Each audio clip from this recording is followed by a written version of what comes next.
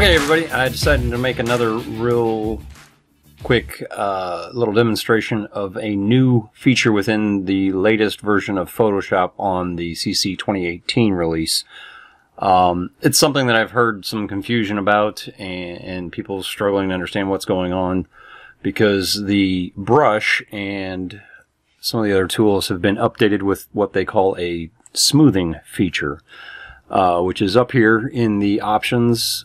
So here's the paintbrush, and you can see, I think when you first load up the program, it sets it at a default of like 10%, which isn't really that big. And I'll try to get this to where you can see what's going on, but if you look along the edge of the brush, and this color is probably not the best, let me just switch to white. You can see there's a little purple line that kind of shows up. And what that's doing is actually dragging the brush behind your actual cursor location to smooth its path out. So if I run this all the way up to 100%, you'll see a lot better idea of what I'm talking about. So as you drag this along, it just kind of flows in a smooth arc, rather than if you turn it off, you get a little more jaggedy things going on. Personally, I don't know how much I'm going to use that feature because most of what I use the paintbrush for is masking out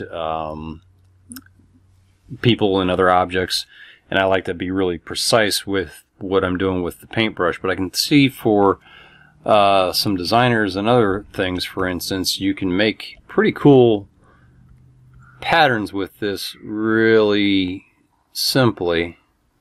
So if you like little curvy, flowy things, you know, you can just really simply draw something like that pretty quickly. And also, if you're working just with a regular hand mouse, it can help kind of smooth out some of those strokes. Now, in here on the settings, there's some other options, and you can actually pick multiple ones depending on what's going on, other than like the pulled string mode kind of grays out these other two.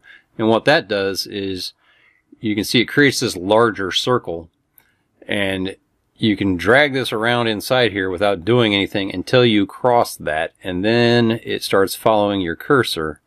Now what that does is allows you to come to a stop and then come back so you can draw a sharp corner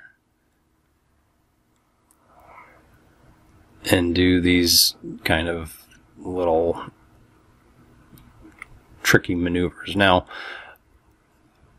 that's kind of neat, but again, I don't personally know how much use I'll get out of that. I'm assuming, I haven't found whether or not you can actually change the size of that purple circle, because I think really it would be a lot better if it were closer in, because that's quite a ways you have to go to make that change. But anyway, that's the effect you get out of that.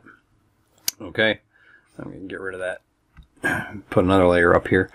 So you turn that off, and stroke catch-up, what that does is lets this, like, I'm just calling it a string, but this little purple string, as you move quickly, that string stretches out. But as you come in close and slow down, it catches up to your cursor.